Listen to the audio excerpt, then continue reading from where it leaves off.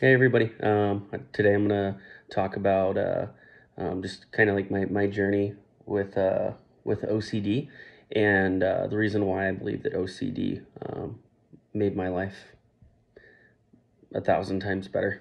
So the first times I guess OCD really started showing up was when I was a kid, and I didn't know until later in life that I obviously had it. But when I was a kid, I was compulsively locking doors in the bathroom when I was little, five, six, seven, eight, 9 times over and over and over because of a scary movie that I was watching. Or watched when I was a kid, and I was always afraid of someone coming in the bathroom. So I would lock the door over and over and over and over and over and over.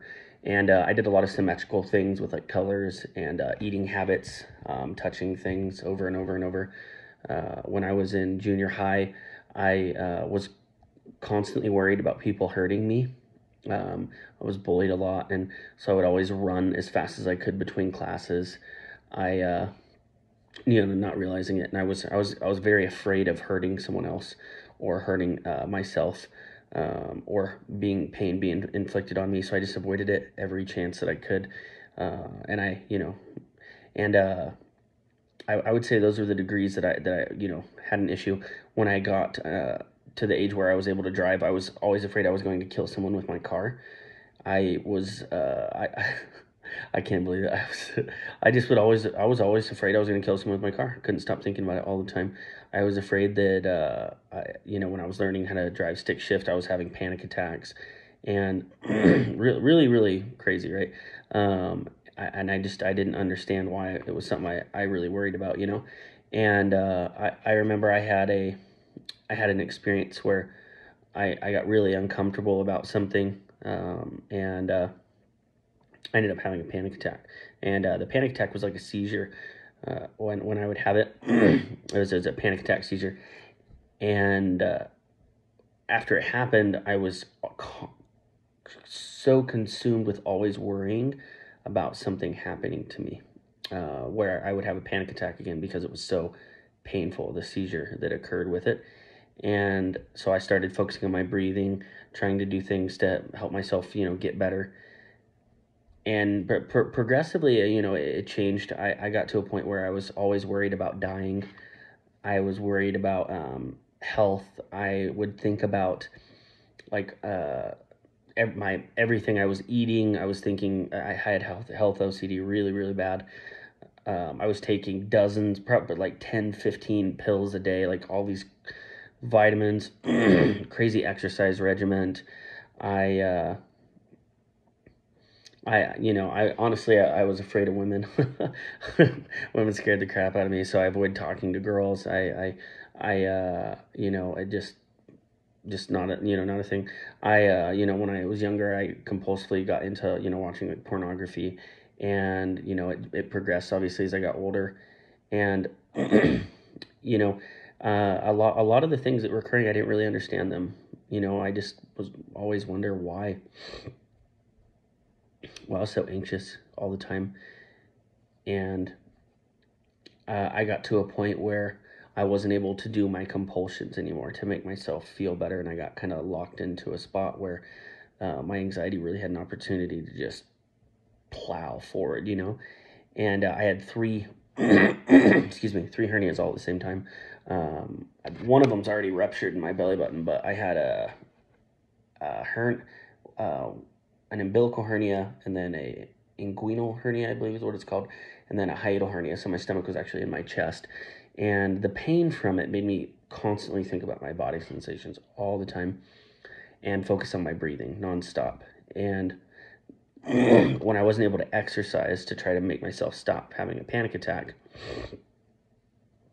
that's really when everything started to get very difficult for me, and I got locked in. I was locked for 2 years straight, focusing on my breathing 24/7. I got to the point where I was so bad. I was taking man, I was taking ketamine, maybe man, 10, 10 times a day from a doctor. I I also was um, at a point where I was just I could barely get out of bed in the morning. It's crazy looking back at it and really thinking about it. I just I couldn't I really couldn't stop. Like it was pretty bad. I uh, I just couldn't stop thinking about it.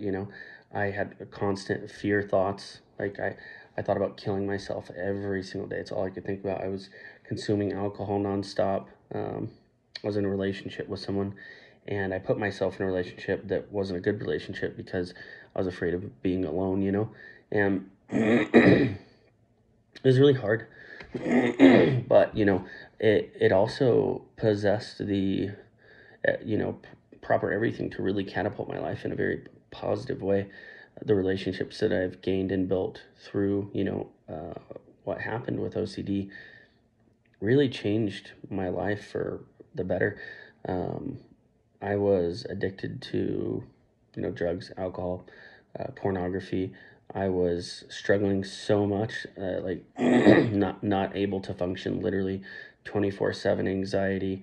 Um, just I wasn't even cooking. I barely function, barely work. I had a job where I was making really good money. I had over 100 employees at the time, and I pretty much just lost everything and had to start all over. And through OCD, I guess the things that have really changed for me is um, rationality. Once I really learned about being rational, it it changed everything for me. Like, I mean, it it completely changed everything for me. I it made it so I stopped worrying about the little things. You know, I don't get frustrated at people or myself or the world all the time. I'm not angry anymore. I I'm able to see people's perspectives, and it's made me a better leader. It's made me a better brother, um, better son. You know, and I'm grateful for it, and I wouldn't change it for anything. I used to have so many addictions and things that I did compulsively all the time. I don't do any of them. Um, I never ever really watched porn. Haven't really much in the past year. I've gotten a lot better. I definitely have some, right? But it's better than doing it, a couple times a day, which is what it was, and now it's to the point where it's not on my radar. Um, I, used to drink all the time. I think I've literally drank once in the past 6 weeks. Um, I was at a point where I, you know, would always tell myself that I'm never gonna have a family, I'm never gonna have kids, I'm never going to be in a relationship where I'm gonna have that opportunity because my OCD is gonna be so bad, yada yada yada. Now I'm in a different relationship where I'm with someone who I'm with for the right reasons, and I'm gonna be a dad, and and it was all because of OCD. I had to have that struggle. It had to happen to me in order to create the change that was necessary for me to grow. And I wouldn't change it for anything. OCD made me better. It made my life better. It made my family better. It directly affected so many people in such a positive way when I learned how to get through this, And the way I really learned, was time, experiences, experiencing it, and education. I read the right books. I was with the right people. I'm very, I'm very lucky. I'm a very lucky person to have OCD at this time, this year. It is never a better time to have OCD than now. It is completely treatable. And the treatment that you go through, the things that you learn to get to that place, you will put yourself in a situation where you will be able to know and understand things that most people won't dream of because they won't have to.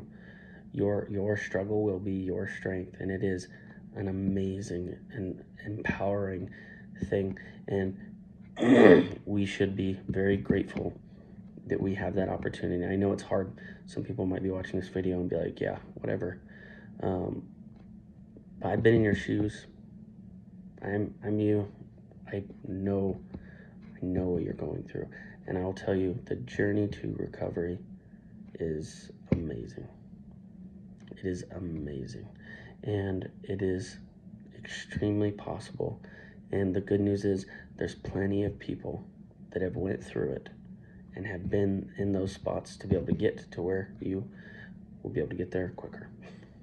A lot of people struggled to get there. We were with the right people, you know. And if I can give you any advice do you want to get there, is make it a priority. Make it a priority. Read the books that are on the reading list, and be okay with being uncomfortable.